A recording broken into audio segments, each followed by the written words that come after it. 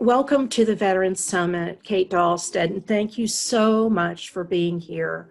I really look forward to this because of your tremendous dedication to veterans for so many years through the foundation that you had, Soldier's Heart, with your husband, and Dr. Edward Tick, and all of the continuing service that you're giving to veterans and their families, and to educating civilians, non-veterans, about what the life is like for those returning home and how we can help them do better.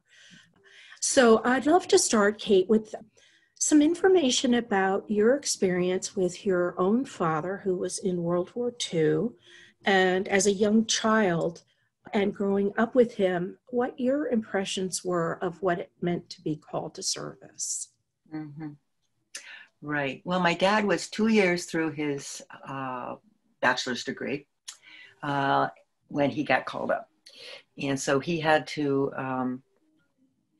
serve instead of finish his college, but which he did eventually. But he was part of the engineer corps in Europe. And he always felt very grateful that he didn't have to ever pull a trigger or shoot anyone, and he was never shot at. And he feels like in some ways that saved his spirit, it saved his soul. Right. Yeah. But he did see a lot of the destruction in Europe, the buildings and so on, the cities that were just turned to rubble. And that was very disturbing to him. But when finally Europe was liberated, he was sent to the Philippines to then go and invade Japan. And that was going to be in a combat unit, and he was going to be carrying a gun, and he was going to be shot at. And that was much more daunting for him and his fellow troops. But as things unfolded, it turned out that the atomic bomb was dropped before he had to go and serve that way. So he was no longer part of the of the invasion, but now he was part of the occupation. And so he still had to go to Japan, and they were stationed about 8 miles outside of Hiroshima and drove through it frequently. So when I would ask him about that, he would say, well, there wasn't much to see. There was nothing, it was just flattened. Yeah. And yet it really impacted my dad in ways that he didn't often articulate. But he did change his major in college because he was going towards nuclear engineering, and he swore off that completely. Changed his major. Mm-hmm. So that was one major impact that it had on him. But he wasn't a guy who had a lot of buddies and friends. He didn't go and play poker with the guys and stuff like that. He was kind of a homebody. But he was actually kind of an introvert. Mm-hmm. He could go on stage and be a character, but he had but he was reluctant in interpersonal relationships. And I don't know how much of that was impacted by the war. Right. The other thing my dad did a lot was he stayed in the basement and tinkered a lot. And, we talk about veterans isolating, right? And I've often thought about that, in my older years, about how he kind of isolated in that way. And, but I was always kind of curious about where's Dad? Mom would be off doing something. Where's Dad? So I go down in the basement, and I went down there frequently when he was down there tinkering with things. And, he would build things and all that because he was an engineer at heart. But, he would have some artifacts down there in the basement and in a trunk. And he would take them out and show them to me, different things like the canteen he had, things like that. Little. Right. But he also, he had a Japanese rifle. Somehow he came upon that, probably not legally, but things like that. So he talked to me a little bit about it, not the horror stuff, but just his experience as a troop at that time. And so it wasn't until just last year, when he was getting close to dying, that he was in a memory care unit, didn't remember me, thought my sister was his sister, but and didn't remember my mom or anything, but he did remember that he was in Hiroshima after the bomb. And this is a guy who never talked about it. His friends probably never knew. At his memorial, I mentioned this, and there were people there who had no idea that he had done that. He'd walked through Hiroshima after the bomb, you know. He just kept that inside. And so I don't, you know, it's hard to say who he would have been, you know, if that hadn't happened. But I know that it impacted him. And when he talked to me about it when I got older and shared more, he cried. You know, he would cry and break down. And he would say, you know, it probably saved my life, or it may have saved my life, because I was going into combat. Right. But the war ended. But then he says, but it was such an evil thing.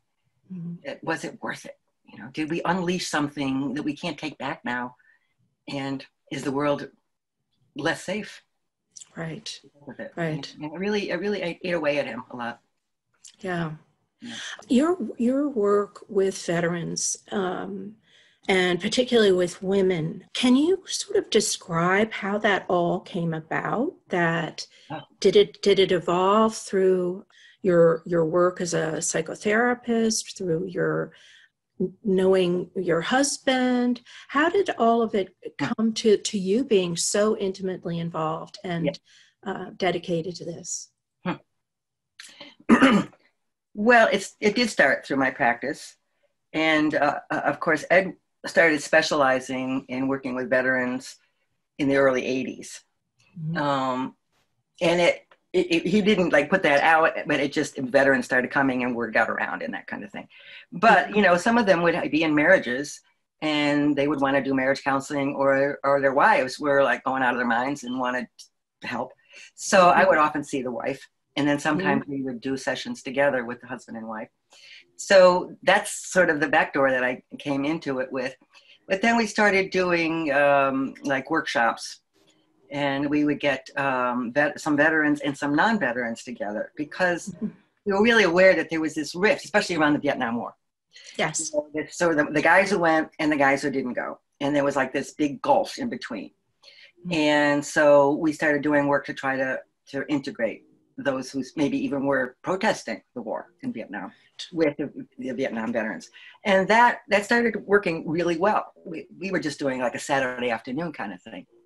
And a friend of ours then suggested, maybe you want to start a nonprofit so you can work with veterans, you know, and, you know, get grant money, and then you can just do your work. Because, you know, after Ed's book came out in 2005, War and the Soul came out. Yes. And we had thought, it might be helpful to some vets, and maybe a few therapists will read it too. And that, we had no idea that we would get so inundated with phone calls and requests. Still, it's tremendous. Yeah. Yes. Yeah. Yes. And so we were we both had private practice. I was working at the college at the time, and, you know, it was hard to manage. So we decided, well, maybe we will do that. So we did. And we created Soldier's Heart, which we ran for 12 years and loved dearly. And so that allowed us to do weekend retreats. And again, it was mostly vets, but we always made sure that we had community witnesses because of that need to integrate. Yes. You know, we as a society, you know, spend a lot of time and energy training our troops to go off to war, but we don't do very much to help them come back. And really, as a society, we owe it to them. Yes. You know, and what we do is we expect them to come back and totally reintegrate themselves. And that's just not going to work, and it's not fair. And so they really need civilians to be willing to, you know, to help them cross that bridge, and to be willing to witness their stories, and to take responsibility for the things that they had to do in our name. I think that's so important. That is so important, because people really just don't know. I mean, I'm certainly guilty of that myself. I mean, I lived through all of these different times of war, and I did not know. I mean, I also had a you know, stepmother who was, you know, heavily involved in the news. But I didn't feel it or know it because I didn't have anyone in my family who was serving. So I didn't know it from that level. I mean, my father was in the Navy for a brief period of time right around college, but he didn't see combat or anything like that. So that was all I knew was what I saw in the movies, and that's not real. What you're seeing in the movies. And coming home is, since I have known you and Dr. Tick and read both of his books, The Warrior's Return being the most recent one, I realized that responsibility that you're talking about is really so critical, and that how many people will say thank you for your service, and that is just such a trite expression at this point because they really have no idea what their service was, Right. And they They don't have no know. idea what they did in our name. Yeah, yeah. Yeah. And some people Yes. are not particularly proud of what they did No, in yeah, our name. yeah, And which is really yeah. sad because Mhm. they carry that guilt on on their own shoulders. Yes. Whereas, it was us and our government that sent them there, whether we agree with the war personally or not. Our government Right. has sent them into harm's way, and we need to take responsibility for that and to, as I said, help them return, but also take some responsibility from them. You know, Yes. let I them think know that that's, you're not carrying this alone. You did this in my name, and in whatever you did, I'm as guilty as you are. yeah, that is so, so moving and really powerful. And I wanted to ask particularly about your role doing separate retreats or separate circles for women that were in the military, where you also had other non-veteran women. And although, as you have indicated, the women that are non-military, that are civilians, have a way to escape many of the same types of things that the women veterans are experiencing. Particularly what comes to mind is sexual assault, Mm-hmm. sexual harassment. Absolutely. There are laws that you can report at your work, but there are things that those do not translate into the military because the military has their own set of rules, justice, law, Mm-hmm. and it's insulated right there. So you described in this chapter that I read that you gave me that the civilian women were in tears hearing what the veteran women had gone through.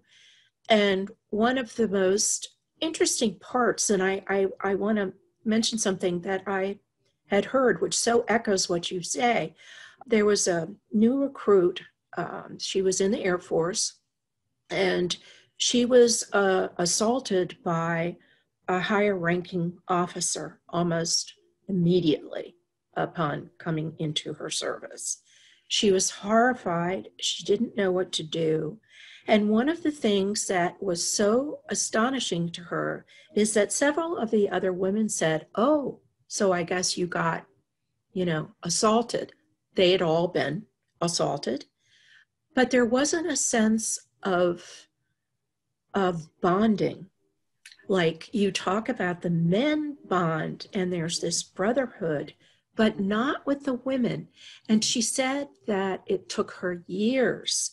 She did not get support from the women because of this, which I'm going to ask you to describe, this sort of competitive, Mm-hmm. suck it up. You Mm-hmm. have to do twice as much. You can't show any weakness. And she literally lived with us for 7 years till she was at the point of suicide. And all of her behavior during that 7 years, she was showing symptoms, she was drinking, she was acting out in all these ways. Mm-hmm. And it was a male officer who noticed this about her and said, "Something is happening, something happened to you." And he called her into his office, but he said, "Leave the door open. You can stand over there And if you get uncomfortable at any time, please let me know. But he took her through this process of being able to report where she could not report. And she was at the point of suicide. Literally, Yeah. she had the gun to her head and she had the trigger cocked. And her husband was in the other room and he came running in and knocked the gun out of her hand. So she had lived with this for all this time because nobody gave her the nobody noticed, and the ones that knew, that were actually told, couldn't risk their stature or anything. So I'd love for you to address that, because I think that's particularly important, that you would think the women would be able to bond like the men bond, but they don't. Well, there's a couple of reasons, I think. First of all, there's so many more men than there are women. Of course, it's possible to be, you know, one of 5 women on a base of 500. Exactly. Yeah. You know, easily. So oftentimes they're not even anywhere near each other. Right. You know, and a base is almost like a small city sometimes, a small town. Yeah. So, I mean, it's not like they were showering together or, you know, rooming together or those kinds of things. No, they're isolated from each other. Very isolated from one another, right? Yeah. Not always, but right. frequently. Right. And as you said, in the military, a woman really has to work twice as hard to prove herself. She may be doing just as well as the men, but she's not going to get the same promotions and so on unless she does better than the men. Right. And you cannot show any vulnerability in the military. It's really that very strong man's world, you know, and so emotions are not allowed. And so for a woman to be at all vulnerable with another woman, you would think would be very helpful. But in that environment, that competitive environment, it would not be uncommon for someone to share a confidence and then have that turned around and maybe exposed or whatever, and merely because of the competition between the two. So other women were not seen as confidants; they were seen as the competition. Yeah. And they did some, you know, they would betray each other and everything else to make their way into the, you know, to keep their own status. And it's a very sad, you know, reality, especially because, you know, that brotherhood, as we've said, I mean, that is a lifesaver for people in the war zone. Yeah. You know, you have to know that somebody has your back. And as I put in the chapter, there, you know, many cases I've heard of instances where military women were sexually abused by an officer and had to the next day go back out and work alongside that person.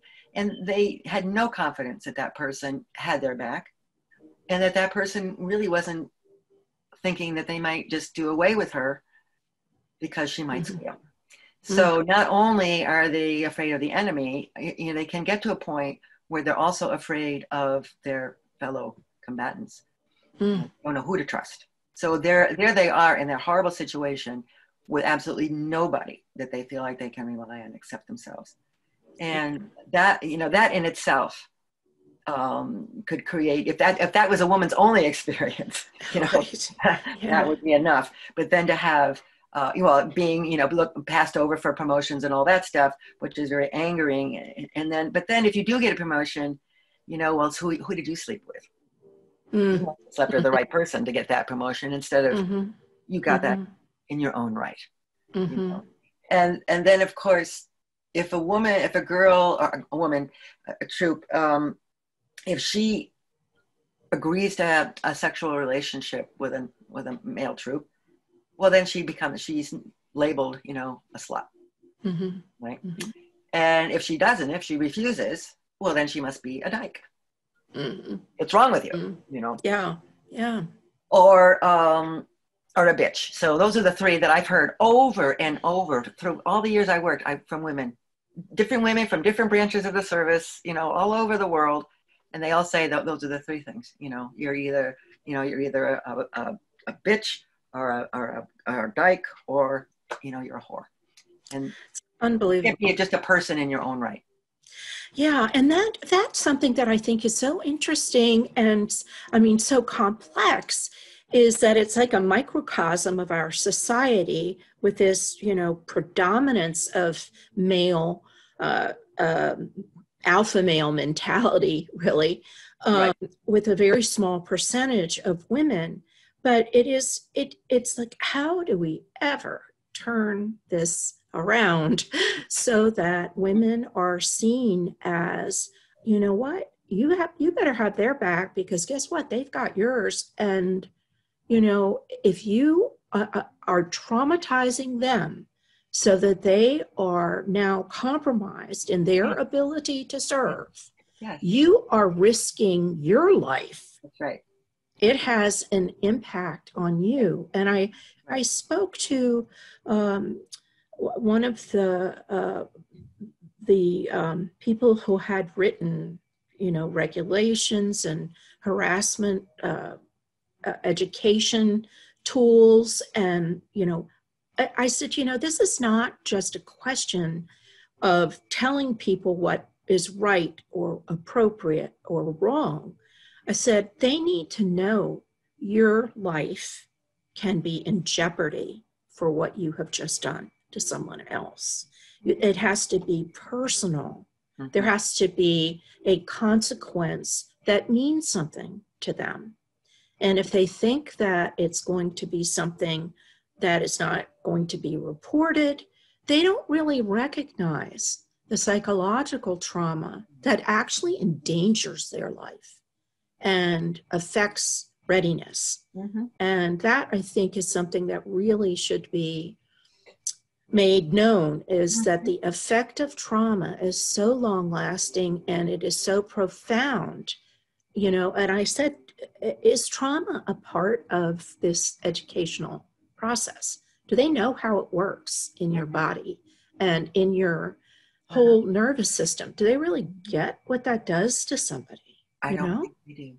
I don't think they do Because either. I don't experience the military talking about uh, those kinds of things because they don't want to, if you tell somebody that this might be their response, then that's their response. They don't want to like set it up that way.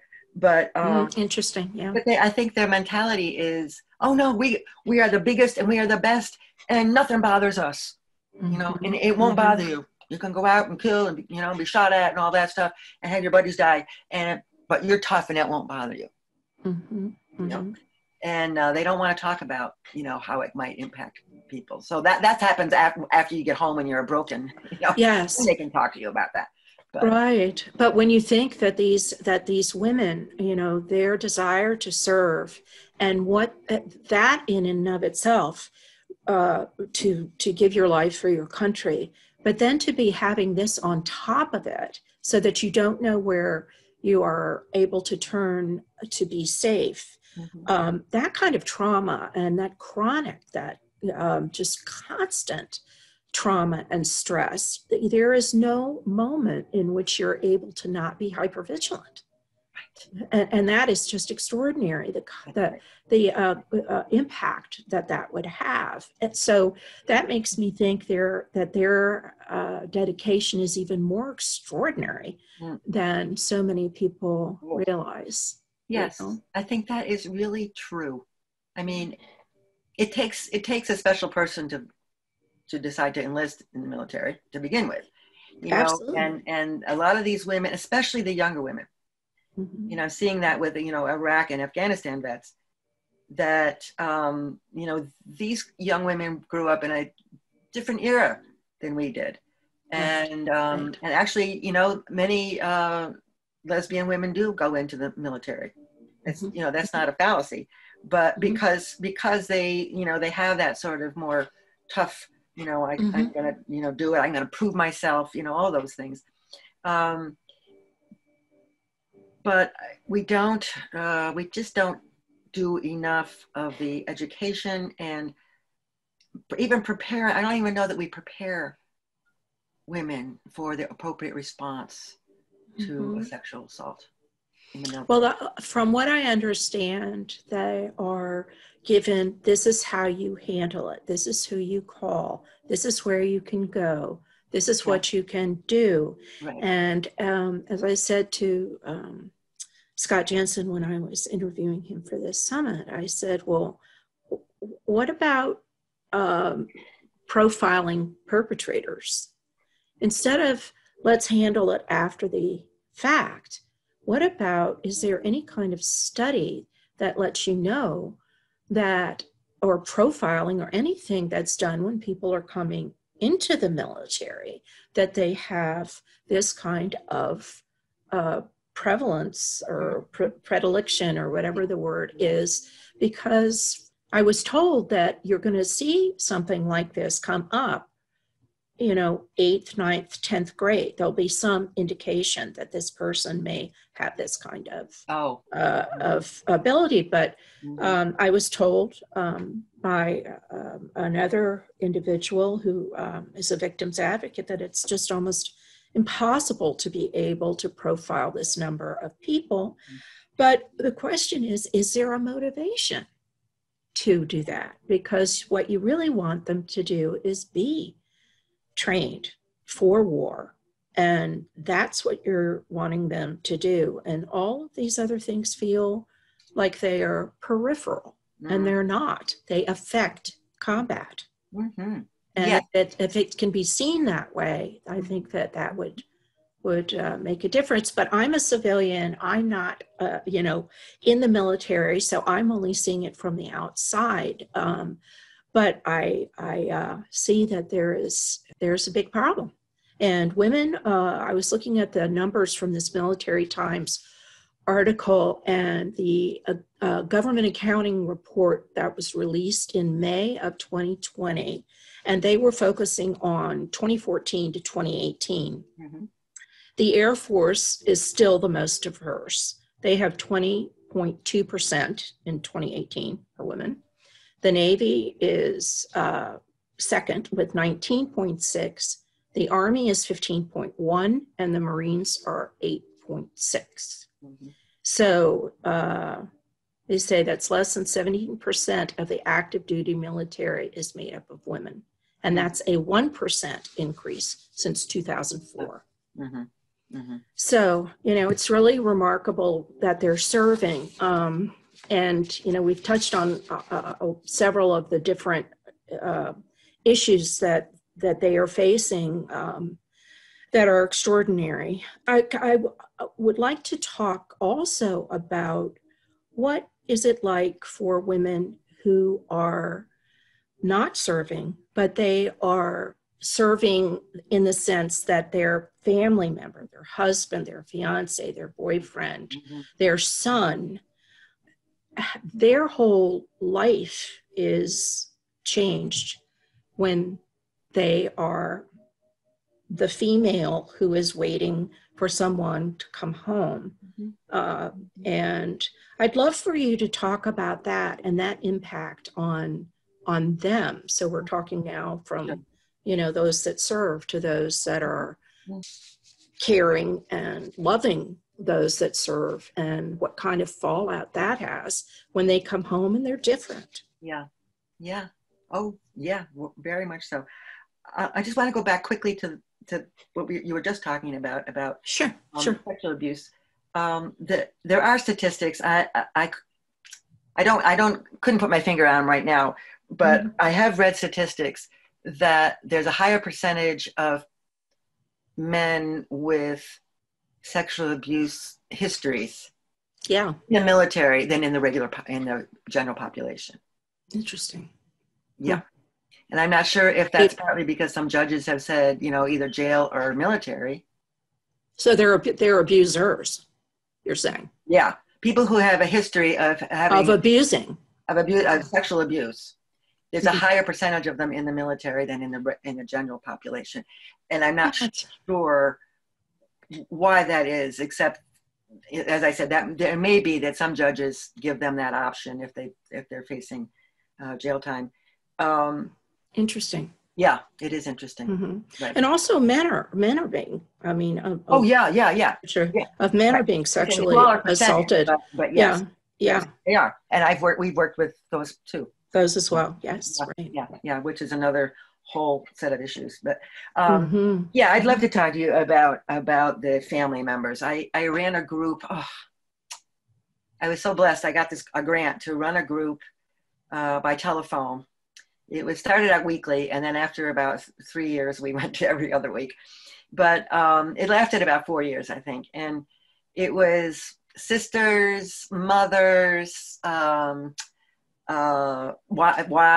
I mean, all of the different women that are related to veterans, and oh my, well, this is what I want to say, and I think that people don't realize this. And when I taught a class a couple of years ago at Southern Connecticut University and on family members, and I broke it all down, and it's just really amazing when you do it.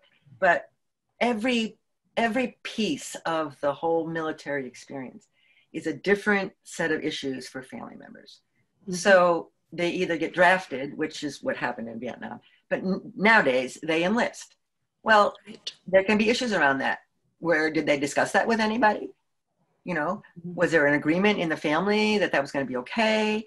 You know, if it's a husband, did he consult his wife? I mean, sometimes husbands come back and say, guess what? I decided, you know, yeah. I mean, maybe they had talked about it, but the final decision had not been discussed. Mm-hmm. Or it's a son. A lot of times you have our daughter, but you know, you have older children who enlist because they're 18 and then come home and say, guess what, mom and dad? So a lot depends on what that whole scenario was like, how everybody in the family is going to react to that. You know, the parents, the other siblings, everybody. So there's that piece. And then of course, then there's, you know, when you have to go for training, boot camp. So that's another milestone. And everybody, so that's a huge adjustment for the family, whether it's a parent or a child, you know, and they go through all that, and everybody has feelings about it, but you know, they're still inside, and they're still just in boot camp, and everything's fine. But then they graduate, and there's, you know, being prepared to go abroad, and so each stage, you know, then there's the deployment, you know, and there's a, you know, well, they never tell you exact dates for security reasons. Because they don't want the enemy to know when the shipments are coming. So the family members want to be there to send them off, but so we're leaving on the 25th. Okay, and they get a hotel room and they get airline tickets, and then oh no, it's not going to be till the 30th. Right. So this is a huge disruption to families who are trying to be part of this process. And then of course there's deployment and all of the issues that go on in deployment. And unlike other wars, we now have 24-hour capacity to contact one another. Right. It used to be, you know, you had somebody in a war zone, you got a couple of letters a year if you were lucky, you know. So this is a good thing on one hand, but it's also very destructive on other levels. So it makes it much easier for the person at home to have access to the person in the war zone, and maybe burdening them with problems from home, which can be distracting for them in the war zone. So that is an issue. You also have the issue of talking to a loved one and then hearing a bomb go off, you know, or he says, "Oh, I gotta go. We're being bombed, you know, we're being, you know, mortared or whatever," and then, you know, then the phone goes dead, and so that's very disturbing. Or, you know, they call every Sunday evening, and it's so nice to hear from them every Sunday evening. And tonight they didn't call. Right. Well, probably just out on a mission. They probably just couldn't. But the family member doesn't know that. So there's always this heightened fear. Right. You know?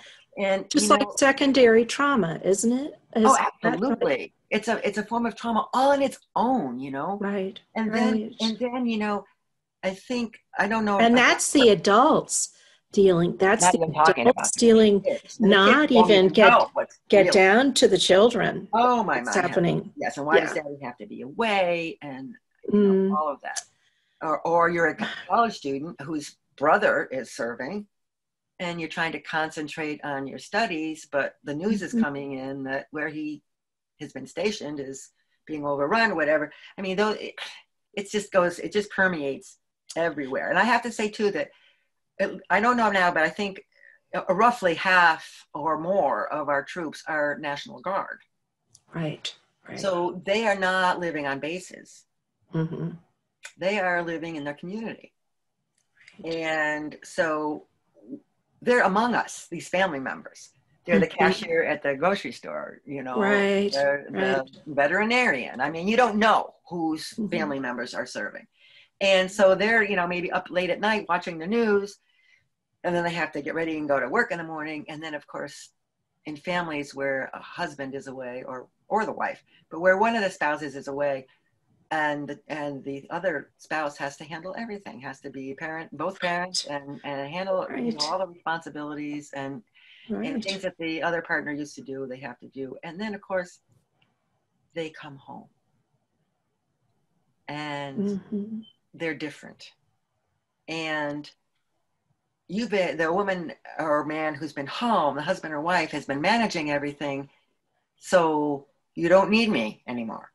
What do you need me for? You know, or whatever. I mean, it's like everybody has grown and changed in the time that person has been away and been traumatized in one way or another. The children trying to function in school. You know, it's different on a base because all the kids in the school are all military kids.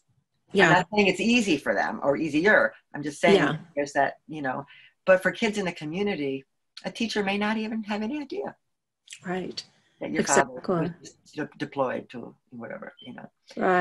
So that's, you know, that's another whole issue is the, you know, community and the community response. And, you know, to their credit, some school districts or some, you know, schools will have somebody who's kind of tuned into some of that and will try to orient some things. So when they put that, you know,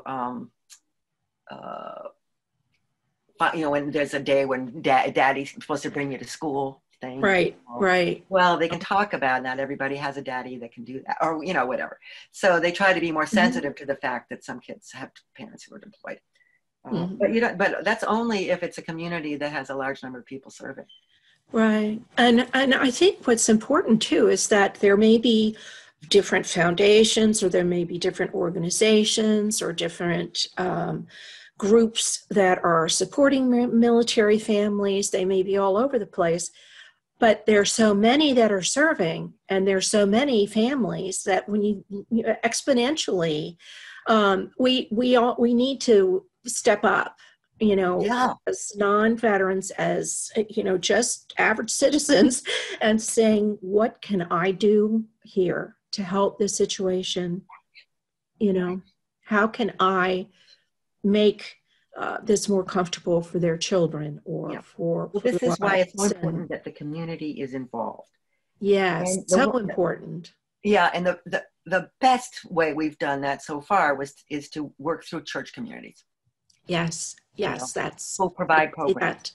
You know, whether it's a breakfast, you know, a free breakfast for homeless vets, or discussion groups, whatever it might be. But they tend, because they're already ready-made groups. You know, and they have a mission to care about other people. But, you know, my dream, and if somebody out there wants to help with this, that'd be great. But if we could organize, if the community would organize in a way so that if there was somebody in your neighborhood, say, who was serving, well, then maybe the guy next door would mow the lawn, and the guy down the street would shovel, and, you know, and somebody else would bring a meal once in a while, or watch the children, or whatever, so that there's a community network of support for military families. And we don't see that. Great. It would be. You know, I mean, why not? Or things like give a discount for your oil change, or you know what I mean? So it's getting that word out and letting people know we're also isolated. I mean, particularly now because of COVID, we Well, are. yeah. But unfortunately, but we don't. It's not like people used to sit out on their stoops, back in the old days, I guess, and talk to each other and know their Right. neighbors, and That's true. and That's and true. and that unfortunately we're not like that. Mhm. But we need to get back to that. I mean, I Well, think yes, it's really yes. missing is It that is. It's sense a of huge community. missing piece in our culture and why we're going Hmm. such wrong direction sometimes. I think it definitely makes You a, know, a there's big there's a difference. proverb that I just love, and it says, "My enemy is one whose story I have not yet heard." Oh, isn't that beautiful? Because when you sit face to face with someone and you hear their story, and then you feel your own compassion, the connected humanness between us, it's much harder to Hmm. hate.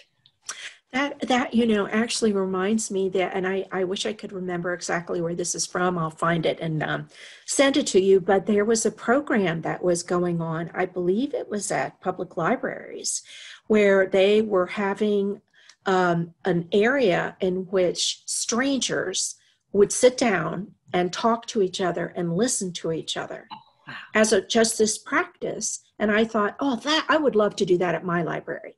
But that same kind of thing Yeah. where people will come in and sit down, complete strangers, and have 30 minutes to just say, who are you? And I'd like to get to know you. Yeah.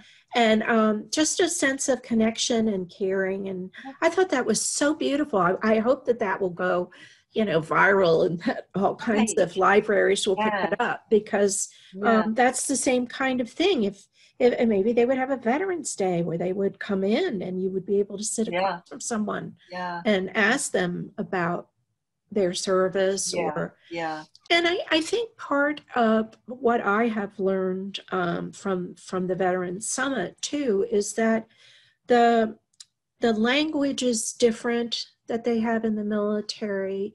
Um, Things are defined.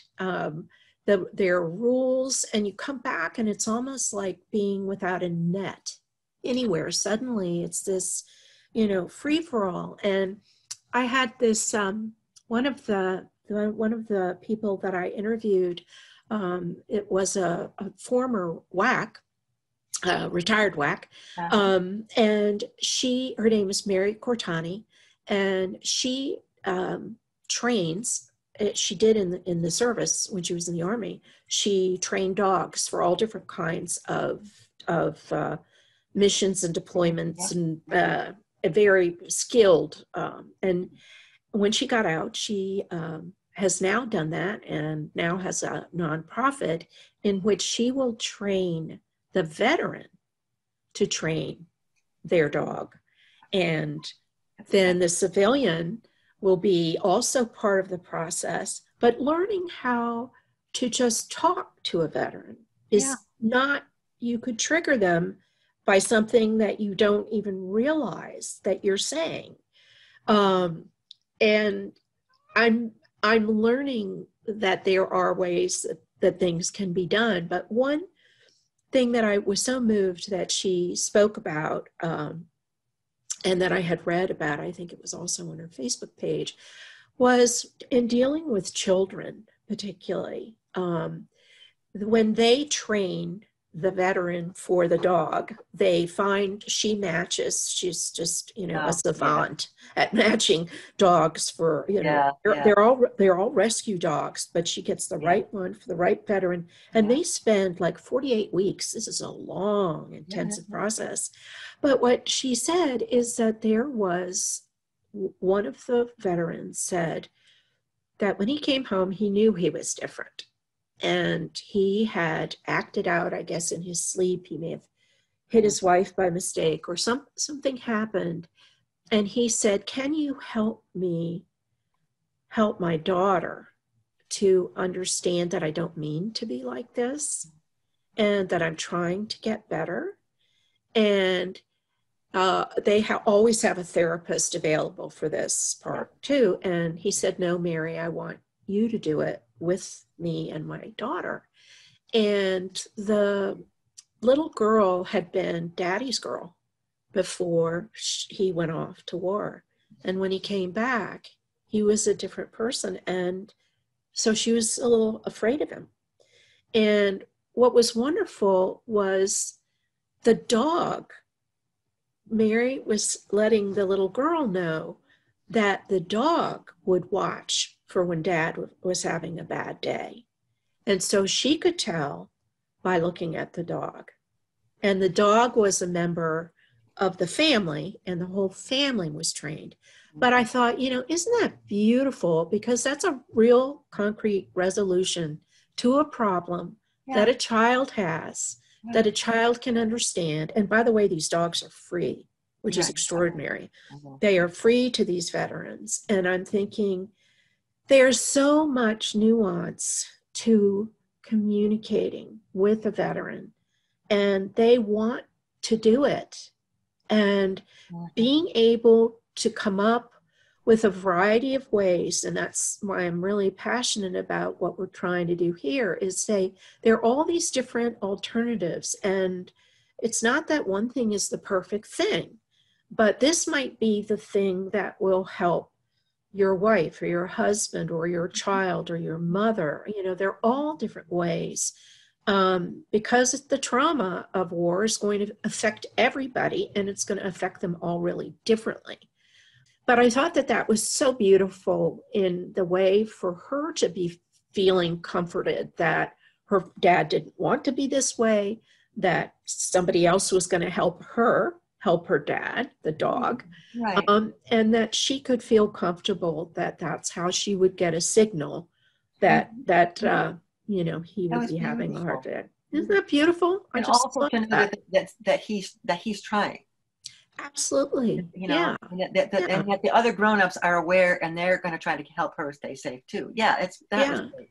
She's beautiful. Really, really beautiful. And I think of the women, the wives, when the husbands come home and then they are having a hard time because they're not getting the kind of help that they need. I have heard so many repetitive complaints about getting overdrugged, and they don't want to be overdrugged. And, that they are feeling like they are ghosts, that they don't know how to come down, not be hypervigilant. And my heart goes out to the wife and the mother of the children, trying to explain this to the children, and also wanting their husband back, after however long they've been gone. And then the husband is having so much difficulty, he wants to redeploy. I'm more comfortable in combat than I am at home. And I honestly don't sort of know how can you work that.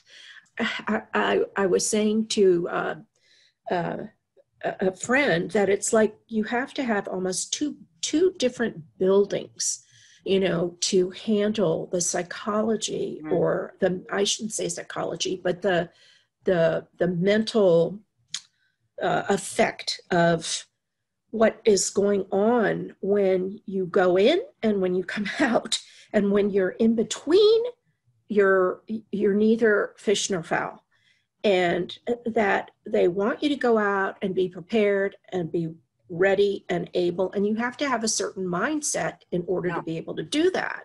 And that's understandable. But when you come home, there's the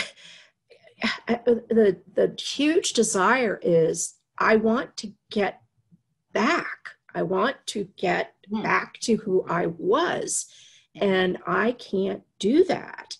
And that frustration. And I was so, and have been so encouraged by the number of things that are available that help them to do that, and really wanted to tell them. I mean, everything from having, a canine service dog, or having equine therapy, or going on to do something with the sweat lodge, or, there's so many things that are maybe not available at the VA, but that's all right. They work. just if you know about them, that's the most important thing, is whatever fits, whatever works for now. Yeah. But it's not going to be self-medication and being drugged so that you don't remember. You want to really be able to have lasting healing. And that comes in a multitude of ways. And you've seen that in the retreats that you've done, which have been so profound. And if you could speak about that, because I think that reconciliation and the responsibility that you were talking about, that we as those who have sent them need to take on, I think that's a really important component that people aren't so aware of, that I'd love you to speak about. Mm-hmm. Yeah, it is actually very profound. And I think of the other thing that often gets mixed, we've been talking more and more about moral injury. Yes. And that's a good thing. Yes. But I think we really need, as a culture, to be more aware of it and to address it head on. But when veterans are coming home hoping to be their old self, nothing seems normal to them when they get back, So the adjustment is just so hard. And then, they can compound the issues by maybe some domestic abuse, maybe some alcohol or drug abuse. And that just compounds. And maybe there's a legal thing going on, and it just, goes down, down, down. So one of the things we really talk about in our retreats is the impulse, especially with today's vets who are enlisting, they're not being drafted. What was your impulse? You wanted to be a warrior. You wanted to be part of something bigger than yourself, and, you didn't know what it was really all about, but you wanted to serve your country, whatever. And so we're going to use that impulse that you have as a warrior, as a spiritual warrior. How are you going to live that out now? It's not like you ended your service in the military, and so now you're done with your mission, because your mission was to be more than you were. And now you're coming home and you're feeling empty. So what we need to do is to find that warrior spirit that's going to take you through the rest of your life. Right. And going to help you be directed. And those same impulses to protect and defend, which are the original, it's not about killing. I mean, killing is maybe part of that, but the impulse is to protect and defend. Right. And you can do that everywhere. You can do that at home. You can do that with your children. You can do that, at schools. You can do that, through sports. I mean, there's a million ways that you can be a leader and help your community in meaningful ways, so that your service doesn't have to be the only meaningful thing you've done. But so we work a lot on finding the inner warrior, the inner spiritual warrior, and taking the things that have happened in the war zone or military, but not just the war zone, but in the military in general, and saying, this was part of my life. Now I have to grow my soul, my spirit bigger than that, because so that it's not my whole life.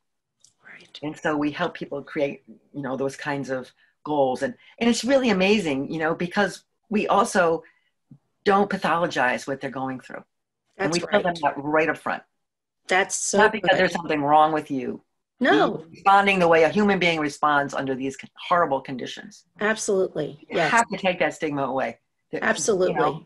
None of us can go through what you went through and not be impacted. And so, and so we take that stigma right away, and we don't even, and we sometimes we even try not to use the term PTSD. Right. Because it implies it's a disorder, and it's not a disorder. It's a normal response. It's an injury. So we start there. It's an injury that occurred. Right. Just like a broken arm or anything else, you have to heal the injury. That's right. So, and traumatic brain injury is such a huge issue too. And I think a lot of people who are suffering aren't even tested for that. We have a great We have a great person talking about that, Oh, actually. good. Oh, good, good. Yes, yes, I look forward yes. to it. Who has studied and come up with a fantastic therapy for that, Okay, Andrew great. Marr. So Yeah, that'll be part of what we're talking about. yeah, good, Yep, good. yep. So, yeah, so we try to normalize their experience. And then, I Mhm. said, well, we talk about the experiences they had in war being like rocks in their rucksack. Yeah, yeah. And, Yeah. we're there, the rest of the community that's non-veteran, civilian, is there to help lighten that load by letting them take those rocks out one at a time, tell us what it represents, what story, what event, and so that we as a community can share it and hold it and carry it. Now, Mhm. if this is your story, you've told me, now I'm carrying that story too. And I hold it sacred. And Mhm. when veterans share Yeah. Oh, their deep stories, I can tell you that is really a sacred event. it is. And precious. Mhm. So we express that way, and then we do ritual around, after they've told their stories, to confer the responsibility. It was you did it in the name of our government, in the name of our, my nation, and that makes me, you did it for us, and so I'm going to Mhm. help you carry that. And so we do a lot around that. We have them take vows at the end that imply where they're moving to. We do that Mhm. with a little bit of a creative activity that we do Mhm. that kind of visualizes it. Um, but the process it's a ritual from the beginning to the end, first of all. It's Mhm. based on Native American models of Yeah. homecoming. And Mhm. that is exactly what they did after not a year downrange, but after one battle. They Right. come home and the whole community would be there and they would all listen to the stories. And then they might act, when we see in the movies, we see, the war paint and all that stuff. Mhm. Well, Mhm. some of that is to just work themselves up in the beginning, but at the end, they'll do dances that they'll make up a dance that depicts what happened in the battle. Or Mhm. you see teepees with paintings on them. A lot of those are Mhm. about what happened in the battle, Yeah. and so it becomes part of the lore of the Mhm. tribe. Right. And your story, everybody's story becomes part of the tribe's story. And Mhm. so that's what we try to reproduce in a sense in the retreats. And the guys walk in on Friday night or Thursday night and they got their caps down here, they don't take their hats off, they got their sunglasses on still even though it's 9 o'clock at night, and Right. the next day maybe the sunglasses come off but the hat's still down here. And then Yeah. by Sunday the hat's gone, the glasses are gone, and Aw, they're really much more yeah. animated and involved. And yeah, a lot of them start out by thinking, oh, what's this going to be about? Yeah, yeah. And Well, but I think I can understand that there's almost this immediate distrust of, what do you want? And, what are you going to dig up? And right, I think that that's so important to feel like, not if somebody has had a bad experience with a therapist. I was talking to a doctor the other day, and she said that their plan was, I'm going to see you and never come back. That's my plan. I'm just showing up and then I'm not coming back. yeah, And she did some remarkable things when she was first in her practice at the VA. She's no longer, at the VA, but has just done some incredible work. And one of the things that they started was a partnership with a peer so that oh, their practice was in tandem, so that the peer who's already gone through the military knows exactly what the other person is dealing with, and the new guy, the therapist, mm, that if this person approves of this person, and if they can see how these two people work together, that there is immediately sort of this dropping of that defense, because they have someone they trust there who they know knows and gets it. And that person is sort of handed the torch. And she said that they would split sometimes. She would spend sometimes with the patient doing her therapy. The peer would spend time with the patient, working things through. They'd go out on hikes together. She'd say, "Can I come with you on the hike?" You know, but it was that same sense of really getting the whole hierarchy, the power, the, you know, I know it all, that was gone. It was just this neutral zone of, I'm here for you to help, listen, your speed. We're not gonna go diving in. But often their experience, because that, you know, the ones that are getting them ready to deploy have their checklist, and then the ones that are coming home have their checklist. Yeah. And the checklist itself is triggering, you know, to be able to go through all of that. So her approach was just so much more of a sensitivity, which is clearly what you and Dr. Tick have done as well, is to be able to really reach the heart, the soul, the part that really needs to be heard. And you hear it even before they say it.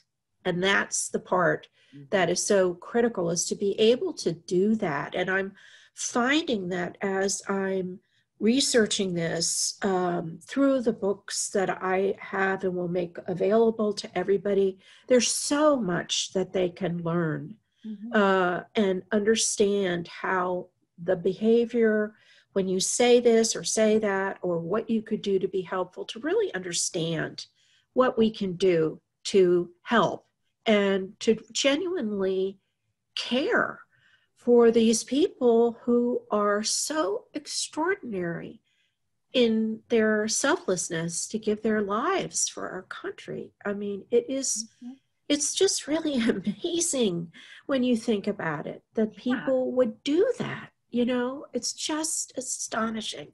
And particularly the way our culture is right now, they need to be even more revered. I think for that love of this country and willingness to serve. So I have to let you get back to your life. I could spend hours talking to you. But if there would be one thing, Kate, that you would say that you really want to share to, let's say a veteran is listening to this one night in the, you know, the library section or the website or whatever, where all these will be housed, to be able to say, you know, I just don't know if I can go on. And then they listen to this. Can you give them some sense of why they will be able to go on from your experience? Because it's possible to accept our destiny. It's possible to be able to say, these things happened. I can't go back and change them.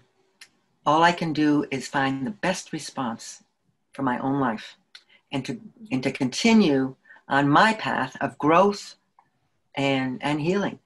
There is such a thing as post-traumatic growth. Yes. Yes. And they need to know that. Yes. And I remember one of the people in one of the groups, you asked him to explain the warrior path. Can you explain that a little bit too? Because I think that's the same. Yeah. Right? Yeah. Well, of course, it comes from our Native American brothers and sisters, but the notion is that the warrior really protects the tribe. And that can take many, many forms. It doesn't mean just going to war. It can mean changing laws and, you know, or volunteering for organizations and things like that. It's a way of life. Right. And as warriors, you're trained to deal with danger. You're trained to be on guard. And so many of our veterans, of course, become police officers or first responders. Hire people, first responders of all sorts. Yes. Right. And, you know, which is beautiful, and it makes sense because they've taken what they've learned and now they're applying it differently, and that's, you know, that's one of the recipes. So but having that warrior spirit is about that, and it's not about killing, it's not about violence, it's about stopping violence. Right. And so it might mean going into an inner city and talking with some youth that are, you know, on the edge of getting into legal trouble, you know, working with after school programs and things like that to help kids that are at risk for, you know, in neighborhoods where they may very well get wrapped up in crime and so on, to give them a path. You know, we all want a path. We all want a purpose, you know, and when we can't find one that's constructive, we often turn to destructive things, or we do destructive things to ourselves. And so it's really about finding a constructive life path that you can you can move on. And, you know, that may be, it may be religious. You may have, you know, that may be part of your religion.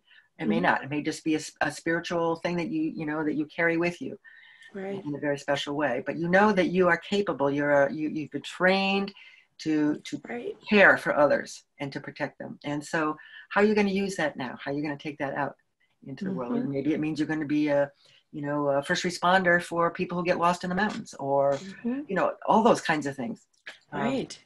Or maybe you'll have a, you know, a day job, and then you do these things, you know, after hours. So it's certainly possible to continue being a warrior and having that warrior spirit. And, you know, you don't have to have gone through the military to be a warrior, a spiritual warrior. Yeah, right? That's important too. You know, I mean, Gandhi. Yeah. Was a yes. Right. Martin Luther King. You know, so you know, a lot of people that we know that, you know, that embody that spirit of doing what's right and standing up what's for right and defending those who can't defend themselves. The mission goes on for sure. That's you know, I think when people participate in a lot of destruction, they need to do things that are creative. Yes. Kind of act that. And that might be community building. It might be, you know, coaching Little League, but it also might be woodworking, or it might be painting, or it might be writing, or acting, storytelling. All the arts. Yeah. Dancing. All the arts. Yeah. All of the arts are a wonderful way to theater. Yeah. Yeah. Expression. There's so many innovative things. There are actors who will pair up with a veteran, hear the story, and they discuss it, and then the actor acts it out. Yes. Okay, and you see your story being presented. I mean, or art shows that are all, you know, by veterans. And music. Oh my gosh, the music that's being produced now by our veterans is incredible. So there are a lot of those outlets, and a lot of ways are really, really important. Yep. Right. You know, did you ever hear of combat papers that came out of the Iraq vets? They were taking their uniforms and turning them into paper. No kidding. Wow. Right. And then they were using them for artwork or for writing things. I mean, wow. Isn't that fantastic? Yeah. So it's really important for that, for people who come out of the military to know that there's all kinds of options. There's a lot still. And that there are people, civilians, who want to understand. That's right. That's great. That's great. Well, thank you so much, Kate. What a pleasure. What a joy. I loved every minute of this. And I look forward to seeing you again soon. Yes. To continue the discussion, continue the work. Yeah. So thank you also so much, Jane, for doing this project. Thank you. Thank you. Blessings to you and Dr. Tick. And I will see you soon. Okay. Thank you so much, Kate. I'm glad we got to do this finally. Thank you. Me too. Wonderful. Yeah.